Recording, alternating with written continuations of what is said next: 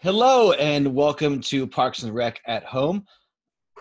This is your way to enjoy our parks from your home.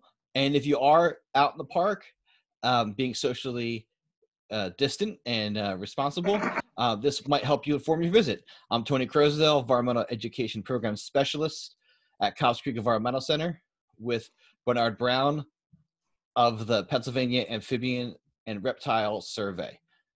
Bernard, would you like to take it away?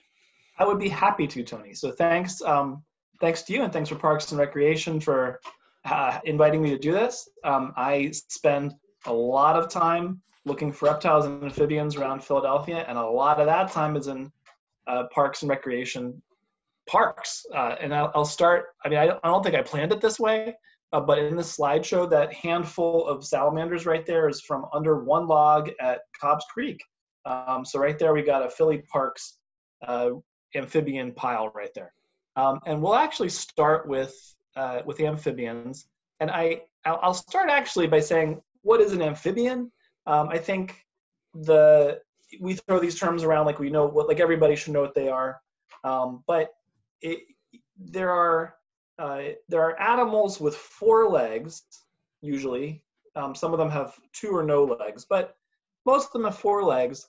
They have wet skin, usually damp, that doesn't have, for the most part, the kind of the harder stuff on the top of it, keratin, so much that we think of our skin being dry, And perhaps most importantly, they have eggs that don't have a leathery or like hard shell on them. So they have eggs that are actually pretty vulnerable to drying out. So when you think of reptiles, like sort of that often get lumped together with amphibians, reptiles tend to have very dry skin with a hard layer of keratin on top. And keratin's the stuff that's our hair and our fingernails. It's also a component in our skin. And reptiles also have, their default is to have eggs that have some kind of shell that contains moisture, and that way it opens up more places you can lay eggs, right? And so reptiles, sometimes their shells are kind of hard, like a bird egg or something like that. Sometimes they're leathery, which is what we think of most snake eggs or lizard eggs. But that's a big difference there between them and the amphibians. So when we talk about amphibians in Philadelphia, we've got a few groups of them. Basically, we've got salamanders, we've got frogs, we have toads. Once you get into other parts of the world, let's say if we were in South America, we talk about other stuff, but for here, we're going to lead off with salamanders. And I'm leading off with the most common and maybe the most important salamander in Philadelphia, which is called the redback salamander. These guys are little. They were in that first title slide for the presentation.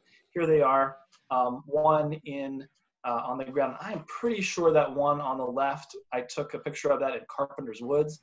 I'm really not so sure about the other ones on the right, but what I wanted to show you is that there are 2 different color phases for these guys.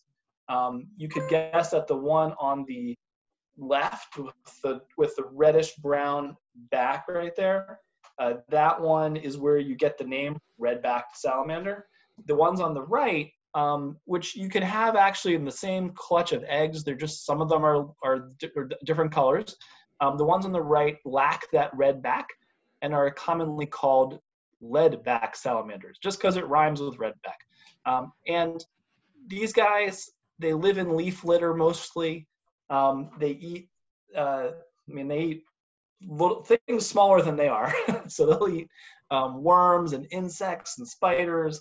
And you can think of them prowling around at night looking for smaller critters to eat.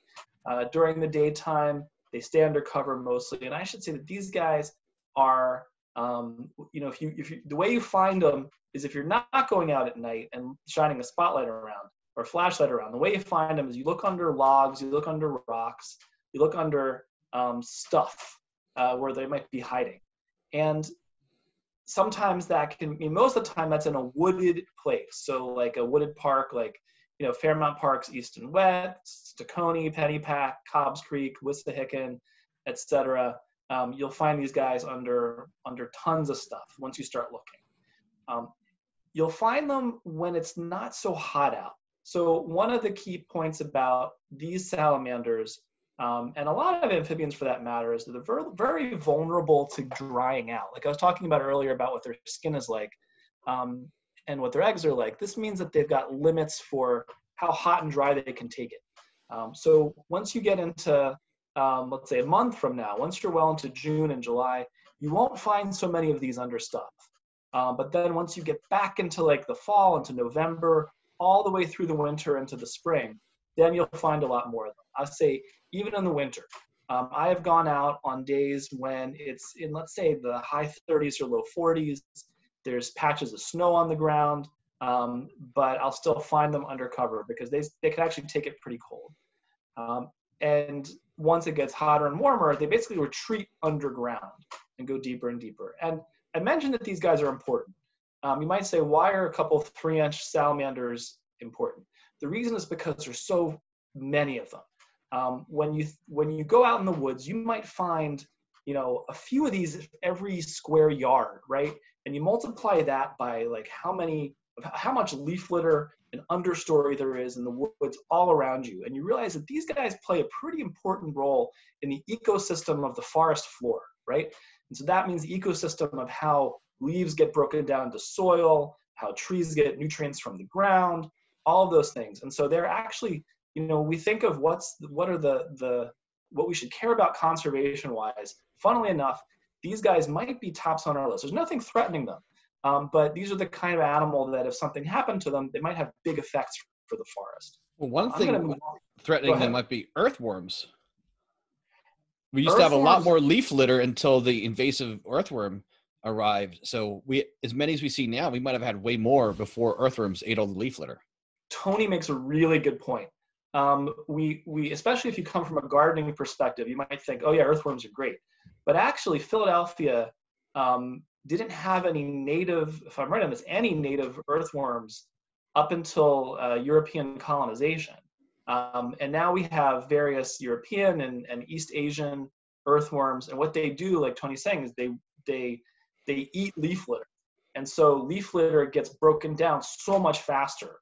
And so if you go to woods that, one way to think of it is you tend not to find earthworms in woods that were never cleared and used for agriculture.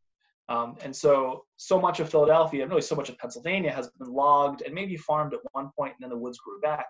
Those kind of places you see the earthworms.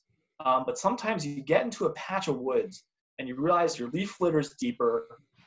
You realize that the soil is much more knitted together with fungal hyphae.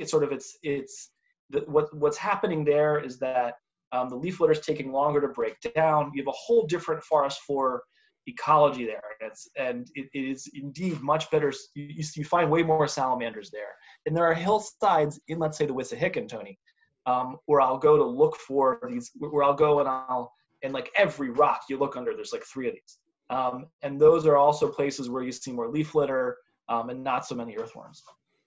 So we're gonna hop along to other salamanders. Now, I'll say for the redbacks, one of the things that makes them interesting as a salamander is that they don't have an aquatic life phase. And so most amphibians are like what we think of frogs and toads, where they lay eggs in water. They're something like a tadpole. With salamanders, they tend to come out with legs but external gills. But then, they at some point transform, they go through metamorphosis and end up as an adult that can go between land and water. I mean, that's what amphibian means. You can go both aquatic and terrestrial. So redbacks, actually back up when I'm talking about this. Redbacks, they lay eggs that are on land, or really, under a rock, in a moist place under a rock. The female guards those eggs, but then when they hatch out as land-dwelling or terrestrial babies that look just like the adults, just tiny. Once you get to the other salamander species we have in Philadelphia, what you have is salamanders that lay their eggs in the water, usually in running water like streams and maybe our larger creeks, but they tend to like smaller running water. They lay their eggs in the water. The eggs hatch out into aquatic larvae, kind of like tadpoles, like I said. And then the adults they tend to stick closer to the water. and often will sort of go in between. They'll spend some of the time in the water, some time out of the water. And we usually refer to these as stream side or stream bed salamanders. These two guys right here are closely related. The one on the left is something called a long-tailed salamander. The one on the right is a two-line salamander. Both of these guys are from the Wissahickon, and they are, like I said, salamanders that go back and forth between water and land. The two lines are much more common. Water in an urban setting is a rough place to be because you have, every time you have a big storm, water runs off the pavement. It carries warmth into the water, which when you think about how water can hold oxygen, the oxygen levels fall because it gets warmer, and then carries pollution into the water. The force of the water scours the stream beds. And so what you find is that, once the streams get bad enough, you can't even find any salamanders. But the two-line salamanders, again, the one on the right, these tend to be the last salamander standing in a stream, right? So if you've got any salamanders in the stream in Philadelphia, it's going to be your two lines.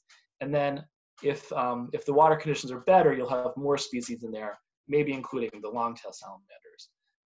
And I'll pop along to a couple other species you see sometimes in streams around Philadelphia.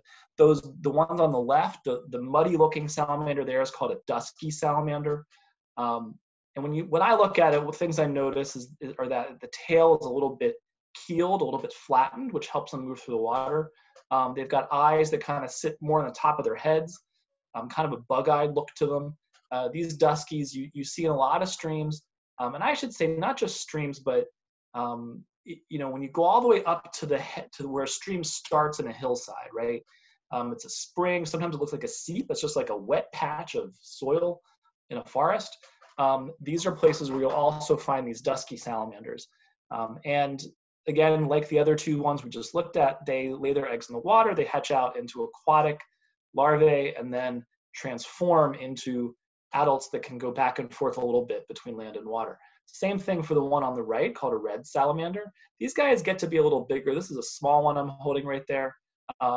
They are pretty striking looking. I know I have found, I'm about to say this, I don't think I have found a living red salamander in Philadelphia. I know Tony has. What was that, below Houston Meadow? Yeah, I was actually leading, below Houston Meadow, I was leading a group for an after-school program, and I found this a little spring. I was like, oh, this looks like a good spot for red salamander. And first rock I picked up, there's red salamander. And then students found two other ones. And I also found a dusky, which at the time was the first one entered into PARs, which I know you're going to explain later. I am, and that's impressive. And I'd say that kind of luck is fabulous, and I wish I had it. Because red salamanders they're pretty salamanders, and if you're with the school group and you're trying to get people to care about slimy little squirmy things, it's good to start with something that's that attractive, so that bright orange. But again, so these are salamanders that are stream bed or stream side salamanders or seep salamanders, and you can find them in woods. And one thing you're looking for, like where you're talking about, Tony, is you've got a stream that the area that it's draining is not all that paved, right? So if you think of where you were talking about, there's a lot of upland above the spring that is meadow and forest. And so the water running into the stream is buffered in a way. And so this is what our water department's working on right now with our Green City Clean Waters program to try to make basically help water seep more slowly into Philadelphia, so it doesn't just rush right into our streams and rivers. And they're doing it because they want to avoid having sewage overflows, which is a big important thing for Clean Water Act compliance and human health. But incidentally, that should also do a lot for our salamanders and other stream life that lives in streams in Philadelphia. Now, salamanders, they tend to be underneath things during the daytime. You find them if you go looking for them, and maybe if you happen to be out at night with a flashlight, which you don't have much in parks because most of the time that's against the rules. Frogs and toads are much more visible. And so you see them, they are diurnal, they're out during the day for the most part. They sing, they call, so they're obvious that way. And two of the ones that we see the most around Philadelphia are green frogs and bullfrogs. These are closely related. And I'm going to show you more close-ups in a minute. But this is how you usually see them, right? You see them from far away, you get close and they jump in the water and you sort of lost them. It can be, I'd say for grown-ups it's a frustrating experience. Little kids are the ones who are really good at grabbing frogs. So the one on the left, I think, is from Concourse Lake in Fairmount Park West. The one on the right is a bullfrog at the banks of Cobb's Creek, right across from where the environmental center is. We're going to get a little closer on them. The one on the left here is a green frog. Now, green frogs are smaller than bullfrogs, a little more, I'd say, mobile. They venture further away from the water than the bullfrogs do. One way you can tell them apart, and this is getting a bit into the weeds, but if you look at this green frog and you look where its eyes are, you see it's got two little ridges of skin that kind of go back toward, like along its back. Green frogs have those and bullfrogs don't. So if you can get a clean look at your frog, that's one way you can tell those two apart. I'm going to actually bounce around a little bit, Tony. I was thinking about this. This next slide shows a bullfrog, again, and a tadpole transforming into a bullfrog. Both of these from the Cobbs Creek area. The one on the right, that big bullfrog, we found under something doing an invasive species plant, weed clearing thing in one of the fields near the creek. And both green frogs and bullfrogs, they take usually more than a year to transform go from egg to a land-dwelling frog, right? So they'll lay their eggs in the summer, early summer maybe. The eggs will hatch out, the tadpoles will be in the water, the tadpoles will overwinter in the water, and then the next year they'll fully absorb that tail and hop out of the water to be what we usually call froglets. It's a cute term and they're cute things. I'm going to back up to that previous slide and show the one on the right. The one on the right is something called a pickerel frog. Now, pickerel frogs you see them maybe a little less around Philadelphia. I think of these as frogs that tend to be in marshy areas or in streams. I tend not to see them in ponds and lakes and that kind of thing. But they'll often be in the forest floor, further away from the water. When you get close to them, they sort of rocket off into the water. One of the things you're looking at for these guys is these squarish blotches on their backs. Their pattern has this kind of sort of blocky look to it. And that's one of the things you're looking at when you're looking at pickerel frogs. I often find these when I'm looking under rocks in streams. I'll be in a stream looking for, let's say, the streamside salamanders we're talking about before, and the frog that you find in that situation, sometimes it's a green frog, a lot of the time it's a pickerel frog. This next one is one that you almost never see, but you hear. So this is a spring peeper, and it's about the size of my thumbnail. These are tiny frogs, basically. In case you're curious about how they're related to other frogs, these are basically tree frogs that don't live in trees. But the spring peepers, again, they have maybe the most perfect common name you could have for a frog, because it tells you exactly what they do. They have a peep, call, and they sing in the spring. So early spring, if you're, and Tony and I were talking about this earlier, there's some places in the Pennypack, Hines National Wildlife Refuge has a ton of these. You'll go in early spring and you can't hear anything else. Like, it's just deafening spring peepers singing their hearts out. You'll still hear them. Sometimes, like, if the weather is a little bit cool and it's a little bit wet, you'll hear one or two male spring peepers calling, even though it's like not their breeding season at all. And sometimes you'll think, what the heck kind of bird is that? And then you realize it's just an out of season spring peeper. But sometimes you'll see them. And I'll point out on the back, you see the markings are in a bit of an X. Their scientific name is, I almost blanked on it, Pseudacris crucifer. So a crucifer refers to the cross on their back. And so that's one of the key markers for these guys. Otherwise, you'd think it was like a froglet of something else, but no, these are tiny little guys with a huge voice. the much more common for a frog that we see or a toad that we see around Philadelphia is the American toad. They, aside from just having what I think of as like a so ugly they're cute kind of look, they always look like they're a little bit grumpy and just disappointed with everything. Billy, would you mind explaining the difference between a toad and a frog, or that a toad is a type of frog? Of course, yeah. So we think, a lot of us in common speech, we think of like frogs and toads as being very different things, like they're different categories. It's better to think of toads as frogs that have some things in common. So when most frogs you think of have a damp skin on their back. They move pretty fast. You get close to most frogs and bam, they're gone. Toads have rougher skin that's drier. They tend to be slower. But there are toads all over the world that are basically not each other's closest relatives, is one way to think of it. They are just frogs that share these characteristics.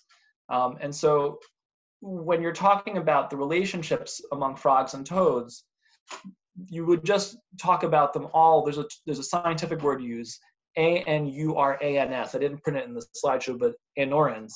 All of them are those. And then some of them that are like rougher and wartier are the ones we call toads. So in North America, we have one group of toads that we're looking at right now. There's a bunch of species of these. In Philadelphia, there's one little corner of Philadelphia, you might find another kind of toad, but really they're almost all American toads, the same species. If you're other parts of Pennsylvania, especially in New Jersey and then on south, you have something called a spadefoot toad, which is a wonderful little toad, but basically it's not related to these toads at all. It just is also another slower moving, rougher, drier skinned frog. But in any case, why do they move slow? Well, it's because they're poisonous. If you're a dog or you're a fox or a raccoon and you see this toad and you think, oh, yummy, it's a slow moving frog, you grab it in your mouth. And then if you look behind their eyes, you see these big bumps like around their ears. Those are poison glands. And if I had chosen to squeeze one of those, you would have seen this milky fluid pop out. And if I had chosen to lick that milky fluid, we're going down a weird path here, my mouth would have been, I guess it would have been a lot of pain. I would have started frothing at the mouth, maybe thrown up. And it would be something I never want to do again in my life. And that's the point. So that when a fox grabs one of these, it never does it again. It learns its lesson and leaves them alone. And the trade-off for that, which is kind of fun from a human perspective, is that they're easy to catch. And so if you want to pick one up and take a look at it, you can, where it's a lot harder to do that with a green frog. Now, you want to wash your hands, not rub your eyes right away, that kind of thing. It's not the kind of poison that can really kill you or will even hurt you if you avoid ingesting it, which again, if you're not licking the toad, you're probably safe. But I'd say wash your hands after you play around with these guys. They're, I think, pretty much anywhere we got woods in Philadelphia, you got American toads. I've heard of some weird places like in Fishtown they've popped up, Tony, but mainly like if you're in like the Wissahickon or Cobb's Creek, I like to point out, or in any of our wooded parks, like to point out, I've mentioned this to Tony before, but one time Tony had like lucked out and gotten a whole bunch of, Tony and I are friends off of this, and he got a whole bunch of garden plants, and I was picking some up. And he left them outside because he worked at the center, and he left them outside the center, and I was going to pick them up there. And I saw the biggest toad I'd ever seen in my life camped out underneath one of the lights on the outside of the center. And this is something that you see a lot if you're in a place with toads, even if you're in a suburban area with toads in your yard, under your garage light, you might see them hanging out. Because what they're doing is they're waiting for moths or other bugs to land, and they snap them up. It's an easy meal. So these are pretty common. They breed in, usually around April. They have a pretty high-pitched trilling call. They will migrate back to where the water is to breed. And, 400 years ago, that wasn't that big a deal. You could migrate anywhere as a toad and be pretty safe. These days, cars make it a lot harder. If you're a slow-moving frog that really doesn't have to run very fast from predators, you know, that works with a fox. It doesn't work with a Subaru. And so we see in some places, a great example is around the Schuylkill Center by the East Park. Sorry, I keep saying that the Roxborough Reservoir along Port Royal. They shut down the road there, doing a toad crossing program where volunteers can come out and help the toads cross the road and help count them. And it's a great education exercise that also saves a lot of toads' lives so they don't get flattened by cars. Because they've got to, in the spring, they got to migrate out to the pools of water where they're going to breed. They breed, then the adults hop back out to their territory, wherever that is. Then when the tadpoles transform into toadlets, the toadlets then have to migrate out into the woods. And so they've got a few times they got to cross roads, and every time that happens, they're vulnerable. So it's a great program to get into if you want to get out there and take a look at and really and handle some toads. It's a great way to do it. I do want to mention that as I've been talking about amphibians and how they have skin that is usually moist and is actually one of the ways that they exchange oxygen, you know, which we all need to live, and exchange it for getting rid of carbon dioxide, which is something that builds up in our bodies when we use oxygen. They do a lot of that through their skin. And that permeable skin is vulnerable to chemicals you might have on your hands. So don't pick up a toad or a salamander or a frog if you did just put on bug spray or have a lot of lotions on or something like that, because they can absorb that through your skin. What I often do is I'll bring along a glass jar. And so when I catch something like a redback salamander or a toad or anything, and I want to, let's say I'm leading a walk, I'll put them in the jar and then pass the jar around. And that way people can get a good look at the animal without touching it. I forgot to mention this with the redback salamanders and the other ones we're talking about. All of those salamanders actually completely lack lungs. Sometime in their evolution, they were doing such a good job of getting oxygen and getting rid of carbon dioxide through their skin, they just didn't need the lungs anymore. So those are lungless salamanders. So again, that skin is so important to them. It's why you got to be a little delicate with them when you're handling them. I'll hold them sometimes like here on the left, just for a quick picture, just for literally a few seconds, and you put them back. Tony, you got any thoughts about toads? That's okay. I got a thumbs up. So let's move on. Here's some more toad pictures. Actually, this is one from that toad crossing picture. And here is a toadlet. This is what happens after they're tadpoles. You can see by the scale of that picture with the dime, they're incredibly tiny, incredibly cute. Now let's move on to reptiles. Now reptiles, these are animals that live on land. They have skin that is like we talked about before, harder, more tougher. Their eggs are resistant to drying out because they got an extra layer on them, usually leathery or hard, like we think of like a bird egg. And the kinds that we have in Philadelphia, we break down into a few groups.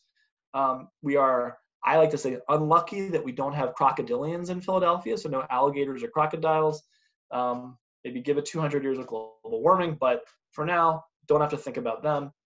We do have a few lizards, not many. If you want to find lots of lizards, you want to go to the southwest of the United States, where it's drier and lizards really dominate. I like to think that the lizards out there take the place of the salamanders. And it was funny, Tony and I do a podcast together. In one episode, I talked to a woman who was researching lizards in Australia, and they have just like, I forget where she was, Tony, but they have dozens of species of geckos and skinks and stuff and monitor lizards. And when I shared some data that I had on collecting or observing reptiles, amphibians in Philadelphia, and she was like, "But wait, you only have like one species of lizard documented. Were you looking for lizards?" I was like, "No, we don't have very many species of lizards." And so this one is really the only native lizard species you find in Philadelphia. It's called a five-line skink. The only place we seem to find them is along the waterfront, along the Delaware River waterfront, in our parks along there. So that's where you're going to keep an eye out for them. Go ahead, Tony, you got a point? Except if you're me and you find one at 47th and Springfield. Yes. Tony found one skink, which we named Skink Vicious, in the middle of the road. We had a very funny conversation about that where he calls me and I was like, "You did not find a skink." And he's like, "Yes, I am. It's biting my hand right now." And so I talked to, there's construction going on at a church right next to that spot. I talked a little bit to the workmen there, and they had a lot of equipment coming in from yards in Delaware and in Jersey, where you do find five-line skinks. And no one else around there or anywhere in West or Southwest Philly, as far as I know, has ever seen a five-line skink. So my guess is it hitchhiked in on equipment. But for the most part, we see them along the Delaware River waterfront. And they are fast little suckers. Sometimes you'll find them undercover and can grab them that way. I think, Tony, that middle picture is Skink Vicious. The one on the right is a picture through the bark of a tree. So that's one hiding, just visible, just barely visible. The one on the left, because they get out of view pretty fast, is how I often get pictures of them. You know, bad pictures, grainy. You see that it's got a blue tail.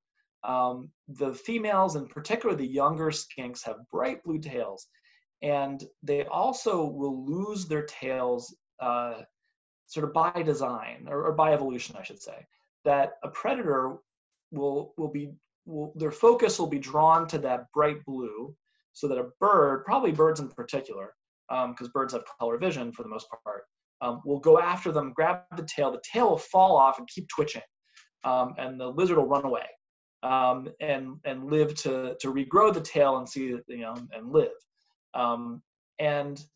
That's, it's something that you see in a lot of other lizards. Some geckos do the same kind of thing. We actually have geckos in Philadelphia. I didn't get them into the slideshow because they're only in a few places, a few neighborhoods. The geckos we have are European or Asian geckos that are sort of colonized all over the world because they ride along in like shipping containers. So a few of those, but I maybe next time we do this, I'll talk more about them. But in our parks, you're not going to see the geckos. You might see some skinks. We have more snakes than we have lizards. So we have, I'm starting off with the snake that you see most in Philadelphia.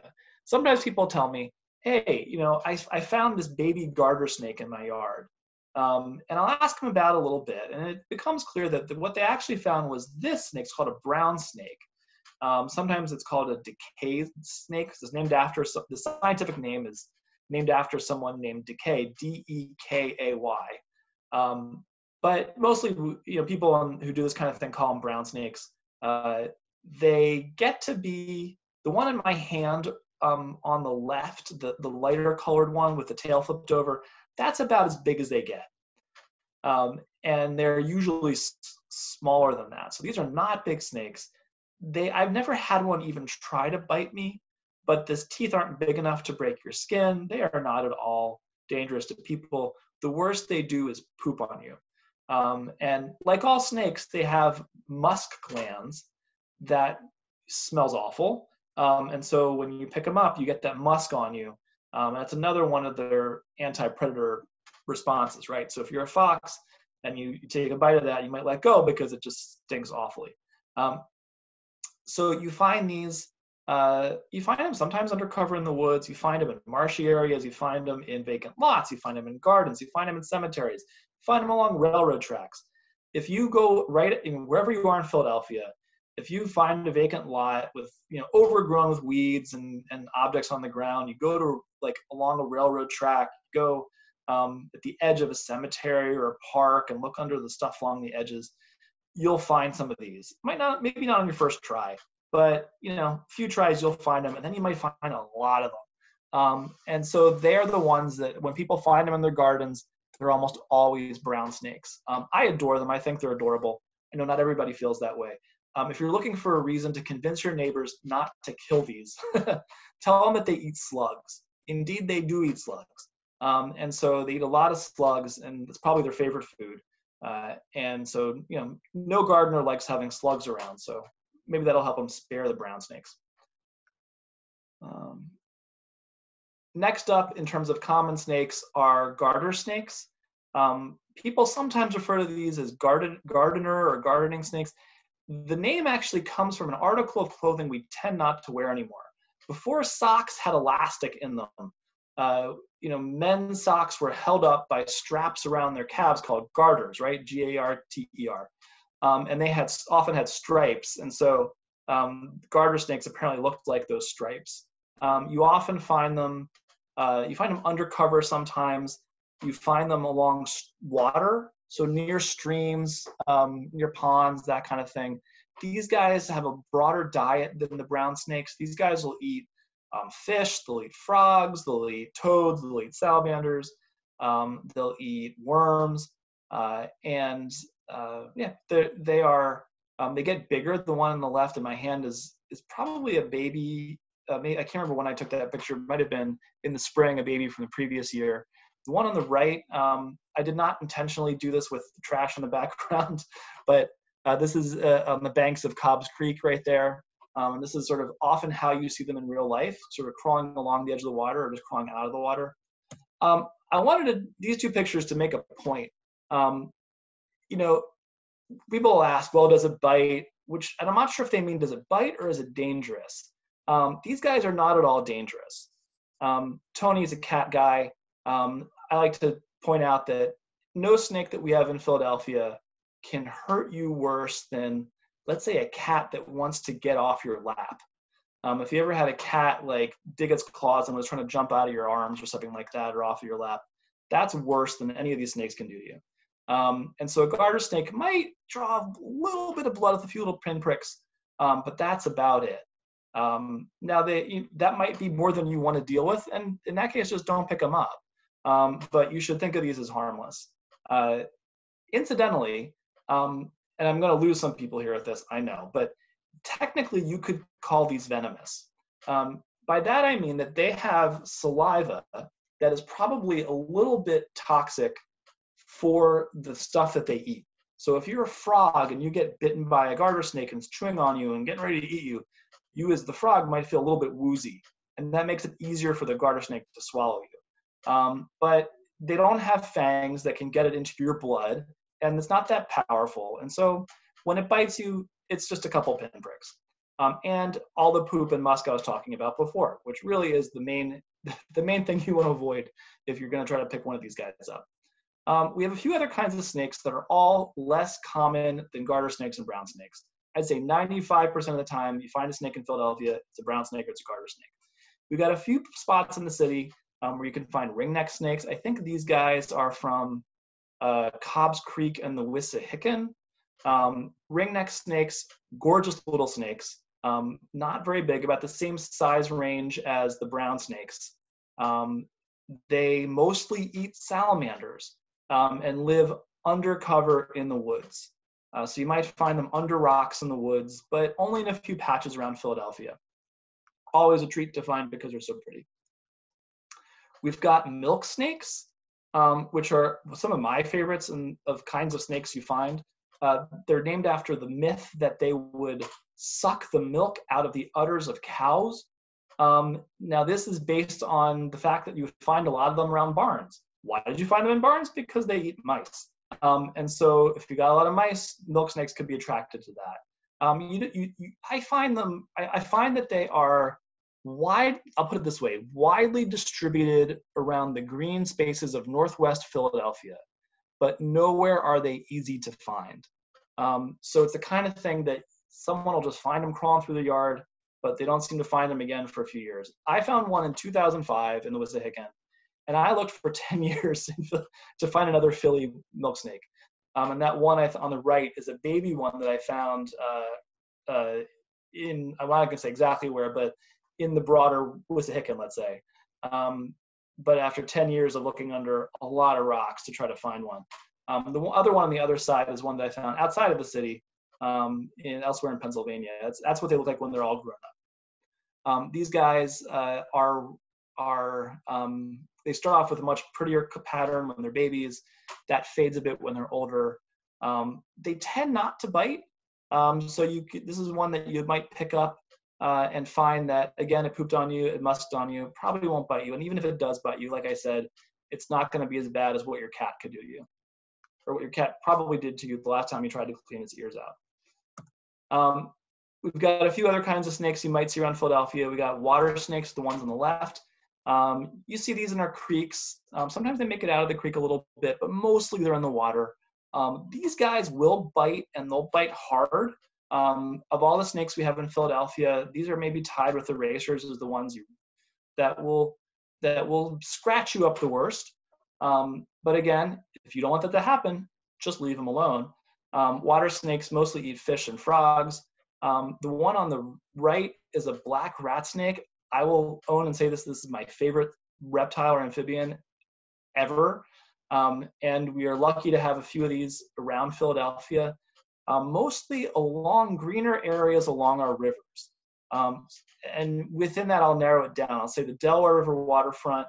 You see them in parks up and down the Delaware River waterfront from Pennypack. I know I'm going to say this right, Tony, Glen Ford on the Delaware.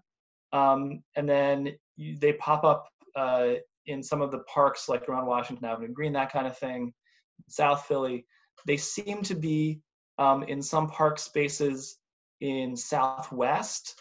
So they pop up occasionally in Bartram's Garden, but they're a special find wherever you find them in Philadelphia.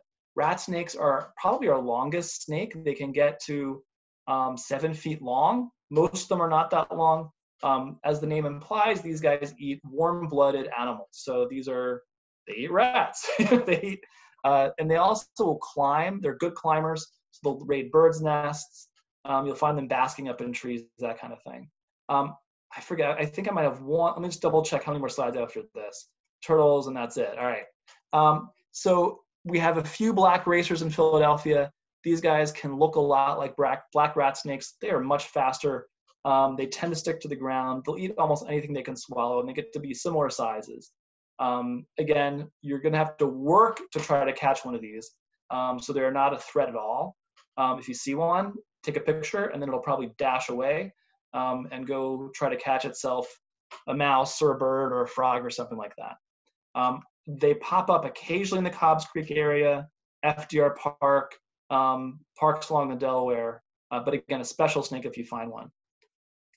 We're gonna wind up with turtles. Maybe the most charismatic animal that we got in all their category. I mean, everyone loves turtles. You might have to work to convince your neighbor to like your brown snakes or the frogs, but really everyone loves turtles. Box turtles are actually pretty rare in Philadelphia. And a lot of that is because crossing roads is really hard for a turtle, and there's a lot of roads in Philadelphia. It's also because people take them home. The sort of mommy can I keep it is something that it might seem harmless if you're taking home a turtle. But there's a lot of people doing that, and it adds up. And so box turtles are actually in decline almost anywhere anyone has studied them well enough to tell that, which means they're doing worse than we think. They live a long time, so you can still have a few of them lingering around even when the whole population is in trouble. So if you find one in Philadelphia, take a picture. Don't take it home. God, don't move it. Just let it be and feel lucky that you saw it. Box turtles are named that because they can close up their shell really tightly. I've got an image of one on its back just to show I didn't leave it on its back. Turn it right over after that. But that way you sort of see how that shell closes up tight and protects it. More commonly, we have turtles that live in the water. These are all pictures of snapping turtles. Snapping turtles, like so many of the things we're talking about, yes, these actually could hurt you if they bite you, but they're only going to hurt you or bite you if you pick them up. I have stepped on snapping turtles by accident multiple times when I've been wading around in water. Never has one snapped at me until I grabbed it and picked it up. The ones on the left are from outside the city, but one of the biggest snapping turtles I ever found, I saw and actually tried to catch in the Manayunk Towpath Canal. But the ones on the right, I think, are both from the Hines National Wildlife Refuge, where sometimes you can see them buried into the mud in the impoundment when you're in the boardwalk. I think we're running low on time, so I'm going to skip ahead a little bit or go kind of quickly. A a lot of the turtles you'll find in Philadelphia, you'll see basking. And here's actually a few kinds all on one log together. I think this is in Concourse Lake in Fairmount Park West. And we're going to zero in on what these kinds are. We've got painted turtles, which are a native turtle, and named because of that beautiful coloration around the edge of the shell. These guys tend to like slower water. They bask a lot. Really pretty turtles. And yeah, not much more to say about them, but please enjoy them when you see them. Take a few good pictures. The closer you get, the more likely you are to spook them. The one on the right, I'm showing a male with what look like scarily long claws. Those claws are actually used in courtship. When they're trying to seduce the female, they sort of wave those claws around in her face and kind of stroke her with the claws as part of the courtship ritual. Tony's making courtship gestures of a painted turtle that you can't see right now. Although doing it pretty well.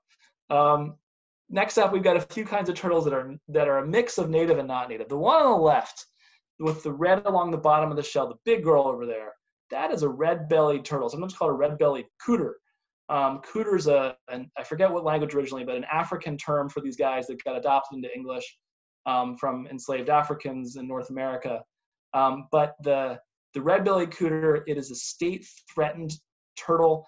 I should say also the box turtles as well have a possession limit of 0, as you would see it, which means you're not allowed to keep them.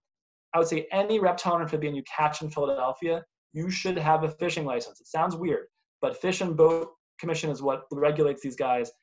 Even if you're only going to do it occasionally, legally you have to have a fishing license to pick one of these up, whatever your reptile and amphibian. And even though you're probably not going to get busted for picking up a salamander, think of it as a way to contribute money to the research and conservation efforts for these guys. Anyhow, in this picture, the one in the middle is a red-eared slider. You see these all over the place.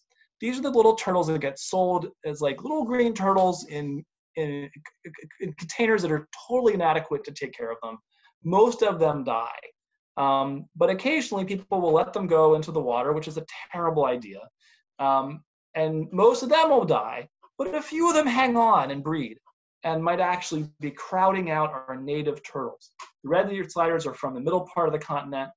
They're not from Philadelphia or Pennsylvania. And we really shouldn't be letting them go. So definitely never let a turtle go. The top right is actually another kind of slider. It's from the southeast part of the country, not of Philadelphia, called a yellow-bellied slider. Again, never let one of these guys or any turtle go in the water. Contact a reptile rescue organization if you need to try to find a way to rehome a turtle that you can't take care of. Here's a baby red-eared slider showing what they look awfully cute, but this one, could be alive for 80 years and outbreeding other turtles that are native to our area. We've got a few other kinds. Map turtles live in our bigger rivers. They eat snails and mollusks. They're actually not native to the Delaware drainage, but they don't seem to be crowding anything else out or causing any problems. We've got musk turtles on the right, which are cute, so ugly they're cute turtles that you sometimes see walking along the bottom of the water. I see them, for example, around Fort Mifflin, other marshy areas in Philadelphia. Last, I'm going to wind up, I think this is it. Yeah, I'm winding up with the weirdest turtle I caught in Philadelphia. Also, the best picture anyone ever took of me, thanks to Jen Britton, who snapped this picture in 2013. We were kayaking on the lower Schuylkill River. I saw what I thought was just a regular snapping turtle, and of course I jumped in to catch it. And I pulled out a medium-sized alligator snapping turtle, or actually a small apple. This is small for these guys. Clearly a released pet. These guys are from the southeast United States, not in Philadelphia. And it just, I guess someone, again, bought one. Yes, people buy these to be pets. Let's get that through your head first. And then, of course, for a turtle, it's going to grow to be huge. At some point, you just can't keep it in your apartment anymore, and someone must have dumped it in the Schuylkill. And people ask me what I do with the turtle, and I say I was in a kayak. I had nowhere to put it. So it's, for all we know, it's still living in the lower Schuylkill. But yeah, that's not one you're going to find probably, but it's kind of a funny example of a turtle that we did find in Philadelphia. I'm going to wind up by saying you can check out the Pennsylvania Amphibian Reptile Survey. This is a project, a citizen science project funded by the state. All the data gets fed into it's a way that people around Pennsylvania can contribute observations of reptiles and amphibians to help us develop our understanding of their biodiversity in Pennsylvania, where we need to do conservation, where they're common, where they're not common, really important baseline data. And you can contribute it directly through our website. Also, if you're an iNaturalist user, there's a project in iNaturalist for PARS, where once you join that project and add your observations to that project, the data also ends up helping to support state conservation and research efforts. So with that, I want to thank Tony again and Parks and Recreation for letting me do this. And, Philadelphia at PPRAHrepsurvey.org will get to me. And, if you contact, a lot of ways to follow up to this. And happy to keep on educating people about reptiles and amphibians in Philadelphia. Thanks, Tony. And thank you, Billy, for doing this. Really appreciate it. Really appreciate you sharing your knowledge with us. And I hope everybody enjoyed it. And maybe people will have a new appreciation for our cold-blooded friends in our parks. Indeed. Thank you so much. And everybody be safe out there. And I look forward to seeing you in the field when it's safe to do so. Thank you so much.